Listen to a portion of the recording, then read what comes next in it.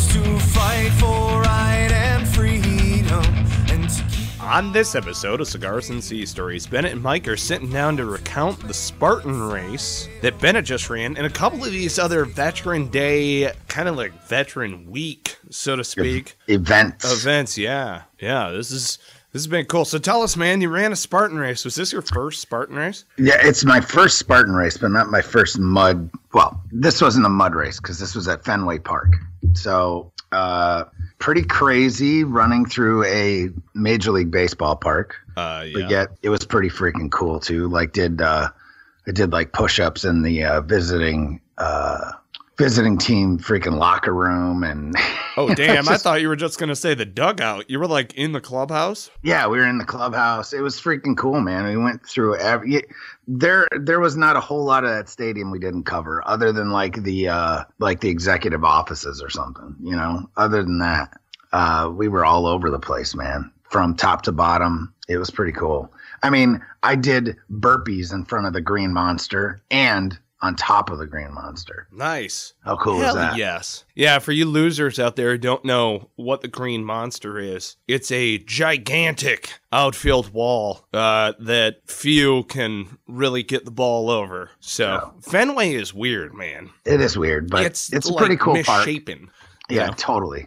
But it's built. It's because of where it's built. You know. So either way, it was pretty cool. It was only a Spartan sprint, but I've done a Warrior Dash in the past, and that was on a ski slope. So Jesus, that was pretty rough, and then a Tough Mudder as well. You had a much more active Veterans Week than I did. Yeah, and then but prior to that, this was Saturday morning, and it was a team of like 8 of us. Yeah. And who was all on the team? Eddie Lazzari, Andrew McDowell, Andrew's sister-in-law.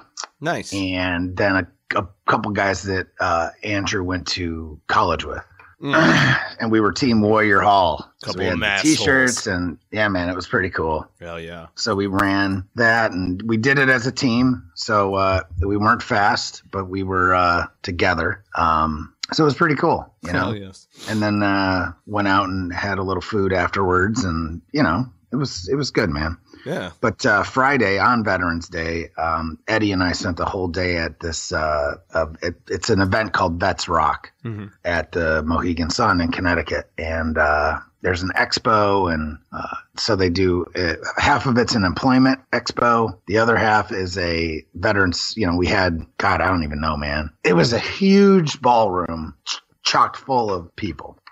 I don't know, probably 50 different employers, everybody from like the Connecticut State Police to Lockheed Martin to the FBI to, you know, all of them. You basically pick one and they were there. And then they had a kind of like a vendor/veteran service officer area. And there was probably between vendors and nonprofits and veteran service organizations, there's probably 60 other people, you know, nice. 60 other booths, everything from Navy Federal to Warrior Hall. Nice. So you had that. And then you had the suit thing where they take the donated suits and hook guys up that need like an actual good fitting suit, right. You know?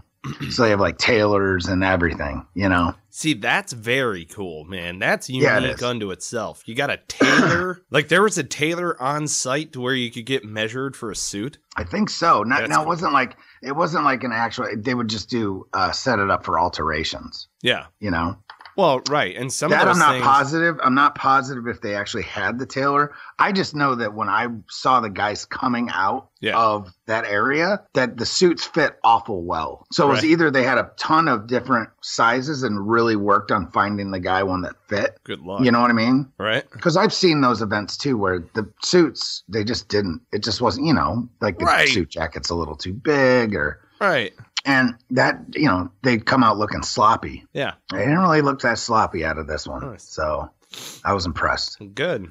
And, you know, it was really cool. Yeah, you were definitely all over the, like, I wound up going down to Wilmington November 9th, doing an event at the Speakeasy, or excuse me, it's the Blind Elephant Speakeasy, which I swear to God, like I would not be able to find this place had I not overheard a fellow, call him, how do I put this? Like I was out walking around on the street and I heard somebody else, like this couple who was talking. They were like, see that elephant, that little, yeah, you wouldn't know it, but there's actually a bar in there. And I'm like, what? You know, so I'm kind of doing my recon, my ears perked up. I'm like, okay, so I go down this nondescript alleyway, a little bit creepy, you know, I was packing, no big whoop. And I go into this back, you know, speakeasy, and I mean, it was beautiful in there. It was an amazing bar. You sign in, do whatever. There's like a little membership thing. Beautiful bar inside of an industrial, what used to be like warehouse. And this was a legit speakeasy. I just thought it was so cool. It had a loft area and all sorts of stuff. They have a good web presence, and you can't find them on the street. So I was one of 3 of the panel members. One was a what it's like being a black person in entrepreneurship, what it's like being a woman in entrepreneurship, and what it's like being a veteran in entrepreneurship. And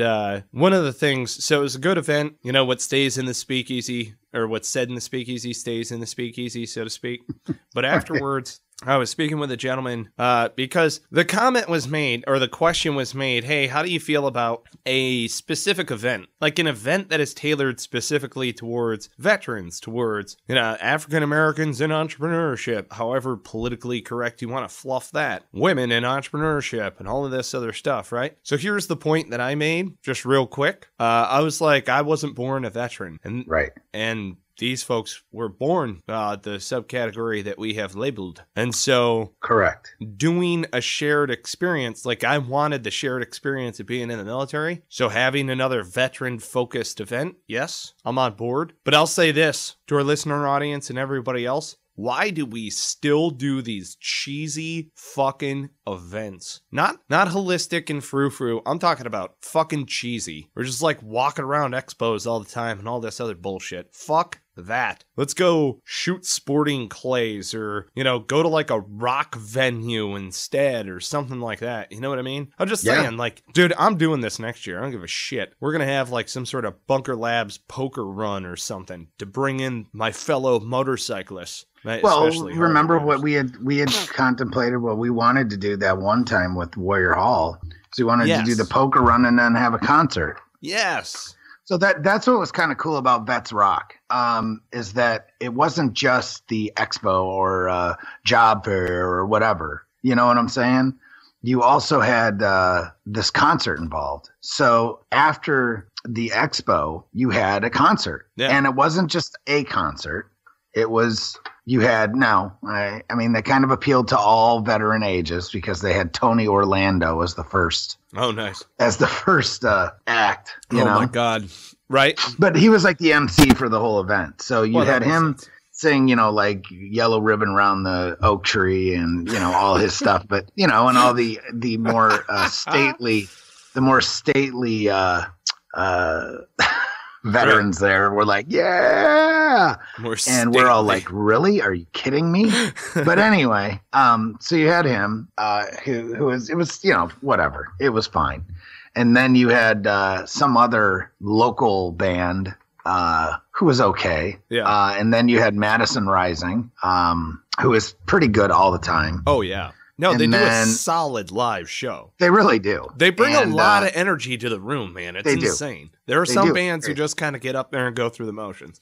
And I will say this, A.G. Larson is an insane guitarist, and you should watch him. Yes, it was good. That dude's going places, right? And don't get me wrong, I'm a huge fan of everyone involved in the band, but that dude shreds so gnarly. Anyway. Right. So I posted that up on our Facebook page, the Star Spangled Banner performance that they do. It's pretty awesome. So they had them, and then it was Godsmack. What veteran / military guy doesn't like Godsmack? And if you don't, there's some kind of issue. Right, yeah. especially if you're affiliated with the Navy in any way. Well, yeah, and it's not even like Godsmack's my favorite band, right? No. In the entire world, but oh yeah, no, I've done some killing to Godsmack. Oh, you've done some killing, you've done some lifting, you've done a lot. Oh yeah. So I mean, the Navy commercials, man, were, speaking of Cigars and Sea Stories. Oh yeah, yeah. They were featured as basically the Navy's theme song for 6 freaking years. Man. So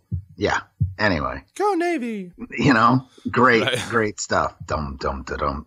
Right. Good stuff. So you had Godsmack, and then you had Dropkick Murphys, nice, which are a staple in the Northeast. Another high energy band. Connecticut and Massachusetts. If you're from there, you've probably seen them a dozen times. Question for you: did they play the green fields of France?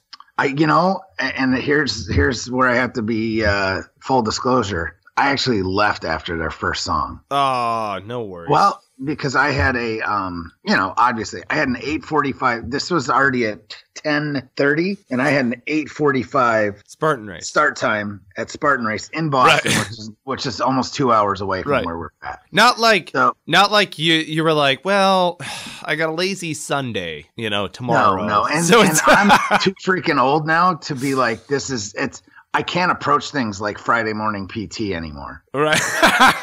Thirsty Thursday, gents. Let's go. And let's get out of here. Everyone knows what I'm talking about. Oh, God, So it's like they had an after party and everything, and I just didn't partake because, can you imagine my 42-year-old ass freaking no, not having it. It's hard enough, and I'm a good 50 pounds overweight. You're lucky I'm doing a Spartan race at all. You know what I mean? No, I'm not leaping over these walls like I used to. Yeah, if at all. Mm-hmm. Yeah, a couple of walls. You're talking. Yeah, give me a boost because I can't make it over. Right, not by myself. Teamwork, please. We need some teamwork here. Oh my goodness. And I'm and it's funny because I'm basically like a mule. Give me the heavy shit to carry and I'll carry it all day. Right. But don't ask me to run really fast, and don't ask me to do shit that takes a lot of agility. Right. Because it just doesn't happen. Your spirit animal can change. Right. It's totally fine. One of the things that was kind of cool. Yeah, I'm more like an oxen now. You know what I mean? A slow moving oxen. He got me. More like an oxen. Right, like an oxen. Oh, God. So, but I can still throw a spear. Fuck yes. So they have a spear throw at Spartan races if you haven't. Oh, I didn't know that. So, like a javelin throw? The foam archery targets. Yeah. You know what I'm talking about? Yes. And the spears, they make them out of GP medium stakes, or not the stakes, the poles. Really? The poles that hold up a freaking GP medium. Yeah. So you've got that long, that long metal piece that comes out of the top of the wooden thing. That's so perfect. And then they tie a 550 cord onto the bottom of it, like they drill a hole in. 550 cord onto it, so then you can retrieve the spear by pulling it in. You know what I'm saying? Right. Oh my God. It's all for safety. So you have a barrier because you don't want people running down that they're going to get skewered. Right. Because half of the people running this race are complete morons anyway. So, yeah, man. So I actually stuck the freaking spear. So that was cool. Hell yes. Fuck yes. Dude, can you imagine a guy like sprinting at you full steam and you're like, no problem, bro. I got this fucking whack! Like leveling a dude, taking him off his feet with a spear. Yeah, man. Fuck! Now I want a spear kill. Son of a bitch! There's just so many kills that I want. You know what I mean? One of those 12-foot Macedonian freaking spears. Yeah. See, you know what else I really want to do? Because I had one when I was a kid. I made an atlatl. Right. And I really want to kill a deer with an atlatl. Like hanging out of a fucking tree stand. Right. Like, what's up? I would ride that bitch. Damn it. Now I want a spear kill so bad. See, I was always a big fan of the, speaking of ancient warfare, not necessarily ancient, but old warfare. Mm-hmm. I was always a fan of the, oh God, what's that weapon called? And the English used it very, very well. The halberd. Oh, yeah. Which is a gigantic spear pike with a battle axe on the end of it. Yep. Basically, in essence. That's a rudimentary way of putting it, but they became very very good at using those in formation. Oh. Could you imagine? No, I could not. No, thank you. Hell. That's a meat grinder to go up against. Yeah, that's what I'm saying. Good. I'm good. I don't ever want to play there, you know. So that's what I always say, man. It's like, you know, the way that we go to war now is one thing. Yeah. But, I mean, could you imagine standing in a shield wall and watching, like, imagine, like, the scene of at Sterling from Braveheart. Yeah. Where you literally have a shield wall. Yeah. And you've got heavy cavalry just bearing down at you at full speed. Right. Are you kidding me? No, that's fucking nuts. And no wonder they all got high before they did it and all got drunk. Oh, yeah. Because you have to go into battle like that. Get like fucking bloodlust. Yeah, oh, yeah. Are you kidding me? Yeah, but the other thing, too, though, is like when you're talking about that sort of wall, I immediately think of a phalanx. And if you're not familiar, listeners, read the book, The Gates of Fire. Fantastic book. It's an outstanding, just fantastic portrayal. Not portrayal. It's a real life account from one of the squires that was lifted off the battlefield in Thermopylae. And oh man, it's just so cool how they put together the phalanx with a shield wall on top, and the way that they describe how the shield protects the man to your left. So really, when I think about that sort of warfare, I think about the come together as a phalanx, as a universal front, right? That is moving around like this fucking, I don't know, like this deadly and armadillo. Say, like you've got Thermopylae, right? And then it just got better because Alexander the Great, he really perfected that. And then on top of that, the Romans after that, people don't understand. Like you hear about the barbarians. Yeah. And you hear about like guys like Attila and you hear about guys like Hannibal, the Carthaginian, warlord, I guess is what you could call him.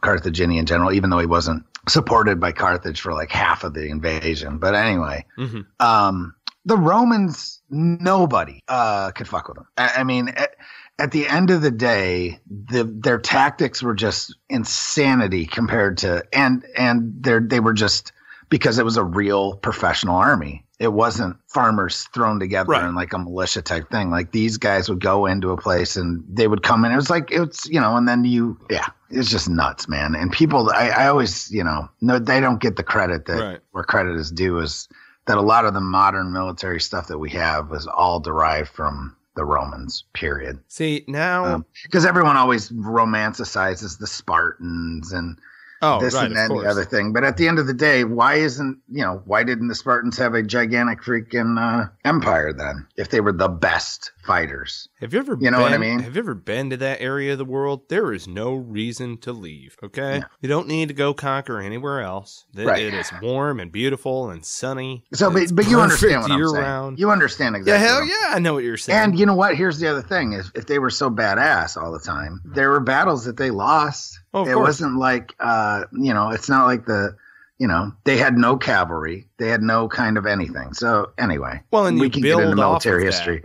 but we're not going to get lopped into military history. See, now that we're talking about shields, now I want a fucking shield kill. See, I'm Googling over here like a tactical shield. Oh, dude. See, I'm the guy on Call of Duty who puts on overkill, okay? So that I can rock a tactical shield, but then I wear it on my back the whole time, and I run around with whatever other weapon I want out front. So it's like providing me rear cover when I go sliding in. Yeah. This shit works, motherfucker. Pow, pow, pow, pow, pow. You know what I mean? And so like, I want a tactical shield. Some of these on here are so badass. Can you imagine having like a shield on your back? I mean, not like super crazy heavy or anything. Something to kind of like shoot down into the ground and break up your pattern. Because, dude, I'm telling you, man, I've been on patrol where you're on Ranger file and you take contact and you're like, I don't know where I'm going to take cover. Like, I legitimately, I would love to take cover over there. Or, if I were the enemy, I would love to plant a fucking bomb over there. So maybe I shouldn't take cover behind that huge rock, You're like, it's kind of like standing in the middle of a Walmart parking lot without any cars in there whatsoever. And then somebody starts shooting at you. Where do you go? And it's like tactical shield. Take when you start trying to dig into the pavement. I'm up. He sees me. I'm down. Tactical shield. I'm just trying to get below ground level. Oh, dude.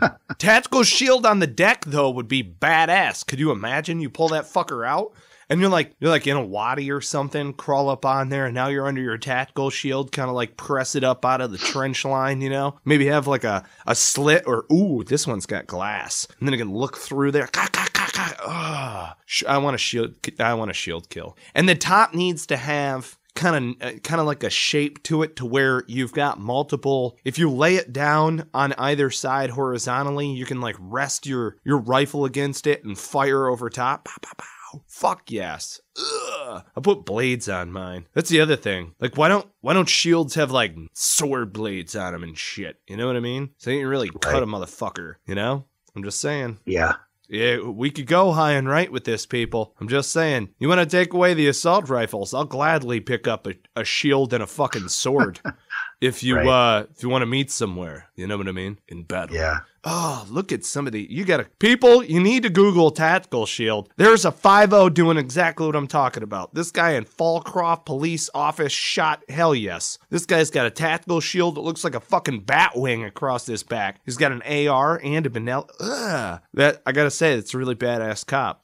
I don't normally say that. I'll tell you what I saw the other day, and I don't remember where I saw this picture. Mm-hmm. This is where we should end our tactical talk today.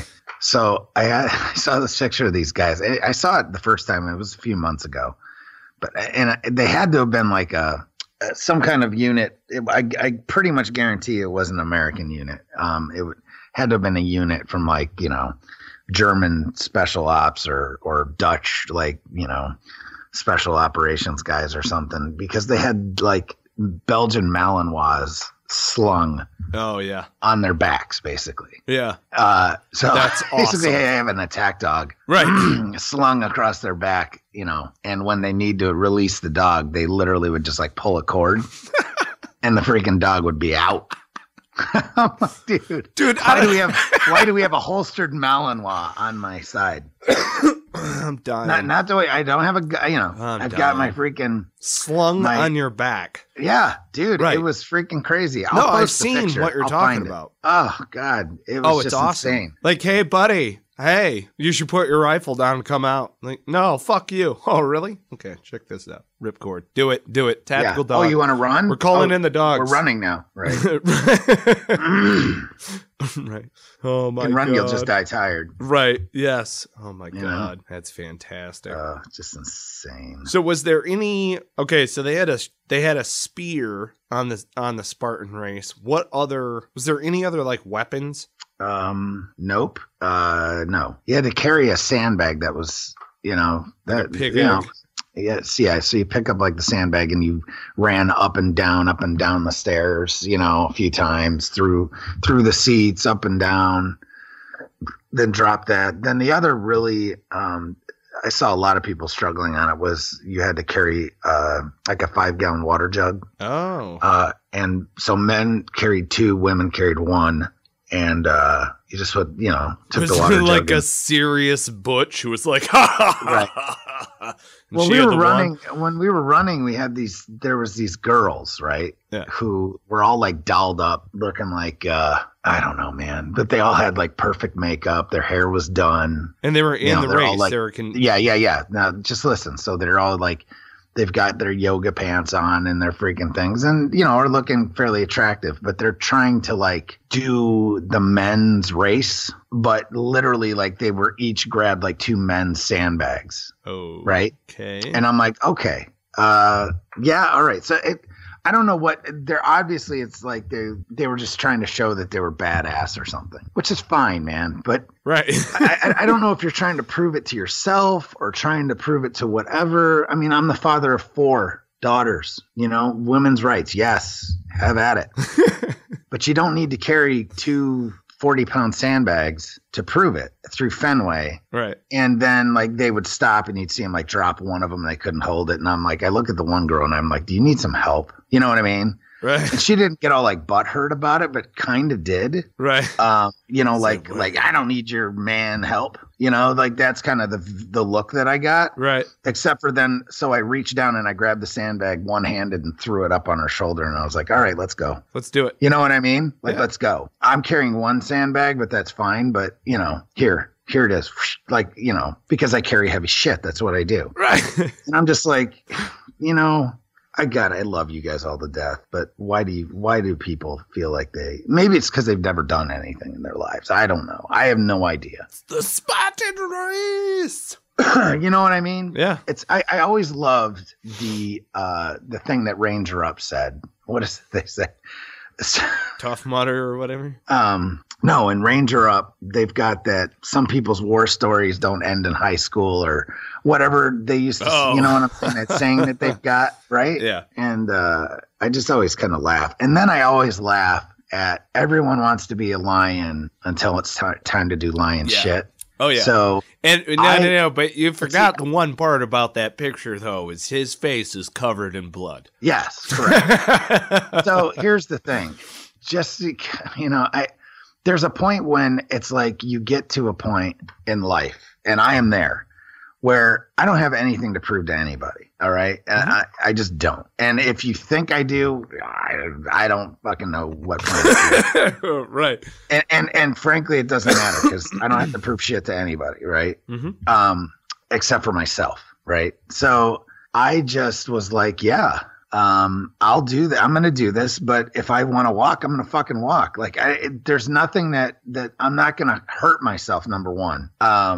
And you just have to make it what you want it to be. If you want it to be fun, go out and have fun. People take this shit way too seriously. So they pay $100 to go beat themselves up when they could just do it with a bunch of friends and have a shit ton of fun doing it. You know what I mean? And if you know what, you don't want to do an obstacle because if you do, you think you're going to hurt yourself, then don't do it. You know what I mean? It doesn't make you less of a man. It doesn't make you less of a woman. And it surely doesn't prove anything that you have this medal that says Spartan Race Finisher. But if you're okay with doing it the way that you do it, then do it. If you know what I mean? Yeah. I'm proud that I finished it, of course, you know? Yeah. But, you know, I didn't do it on my own. I did it with, you know, a team because I sure as hell couldn't have done it by myself. Yeah. How long did it take all you guys? I don't know. Maybe an hour and a half. Oh, damn. That's like a significant event. Yeah. I didn't realize it was. Yeah. Holy shit. You know, right. Lots of stairs, lots and lots of stairs. And my legs are really sore from those stairs right now. Yeah, man. It was good though. Yeah. Oh, that's fantastic. But, so, you know, do it for the right reasons. Yeah. And what was that reason? Well, this was for charity, pretty much. Like these guys put together this team and raised money for Warrior Hall. So I felt in essence obligated to at least run it with them. You know what I mean? If they're going to give Warrior Hall a chunk of change to, you know, do operations and do good things for veterans, then the president of the freaking nonprofit sure as hell better get off his ass, regardless of how fat it is, and go run the fucking race. So that's the way I looked at it. So how do people donate? Like, is it, you ran the race? Oh, and then so Andrew set up a GoFundMe page. And set it up for Warrior Hall, yada, yada, yada, this and that, you know? Right. So there's a GoFundMe page for Warrior Hall that he set up. And, you know, he's raised like $1,000, man. Nice. Which might not seem like a lot, but when you don't, you know what I mean? Yeah. It's a lot to me. It's a lot to Warrior Hall. Oh, absolutely. We've got some good things coming up, man, here soon. So this is one of the things I wanted to bring up. We put that purchase offer in on the house. Do you remember me saying that? Yep. And so we got it. It got accepted. Nice. So congrats. Basically, I will be starting I don't know what we'll call it, but my daughter told me that we should call it Warrior Acres. Warrior Acres. Warrior Acres. Nice. Because we're going to start a farm, kind of like a veteran sealing farm. Right. And do a veteran membership CSA, community service agriculture for veterans and their families, starting with probably about a quarter of an acre, and then we'll expand to a half and see how many families we can get involved and basically feed Central New York veteran families with some really good freaking produce that, you know, won't freaking kill them. Yeah. to add to their venison. There you go. And other stuff. I'm just saying. So I've got, it's on almost 3 acres of land, and I could turn a full acre of it into farm if I wanted to, or into vegetable garden. Right. If I wanted to, without much. I mean, obviously a shit ton of work, but not much. You know what I mean? Yeah. Not like, I don't have to like chop down trees and shit. I just have to till up land and cultivate it, you know? Right. No, that's fantastic. So, you know, we'll see how big this gets, but, so are you going to but that will be part of Warrior Hall as well, you know? Nice. So that'll be on warriorhall.org? Yeah. So I will get that up and keep that updated once I get it moving in that direction. I've already got somebody to donate seeds, and I've got pretty much all the compost that I could ever need. Yeah. That somebody else will donate from an organic farm that's in the area. Cool. That I have a relationship with. Yeah, man. Hell yes. Getting it done, man. Moving it down the line. Yeah. So one foot in front of the other. Stuff's expanding. It's fantastic. Oh, so I found that picture. You know you're a badass when you carry a holstered attack dog to war. They jump out of airplanes like that too. Yeah. Crazy so bastards. They've got them slung across their back, literally like in a pack. Like that's how it looks. But then they're muzzled. Mm-hmm. Why are the dogs muzzled? Because they're obviously not in war. Right there, they're obviously training. Well, yeah, that's kind of like putting the BFA on your M16. Got to put the BFA on there. It's like, dude, we're using Miles gear, all right, Hans. So can you put a muzzle on your fucking tactical dog? No one needs to get bit the fuck up. These guys are assholes. I'm done cross training with the Belgians, motherfuckers.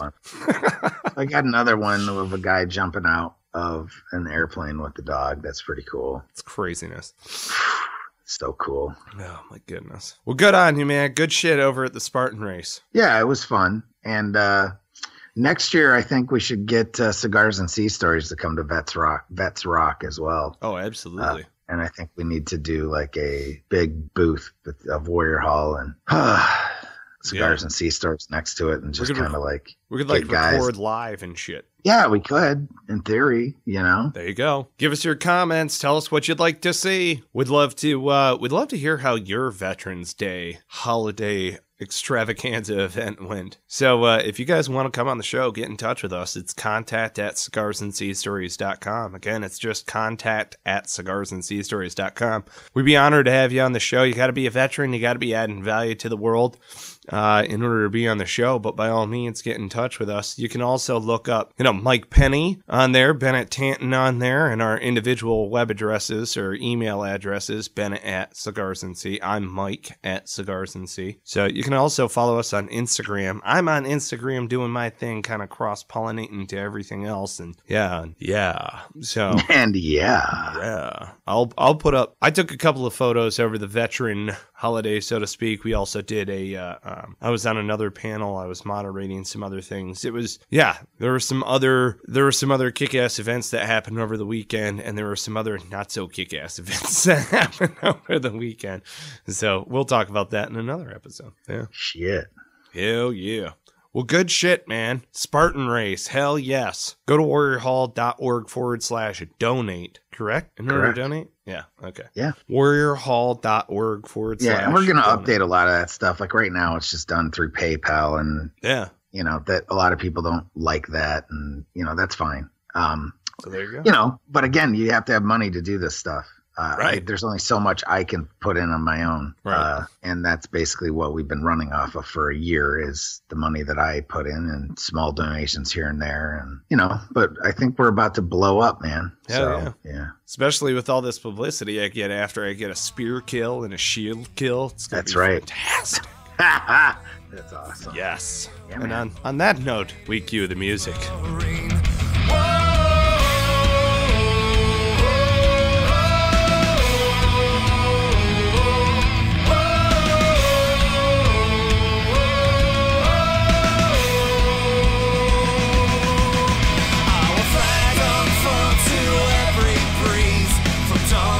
Setting sun.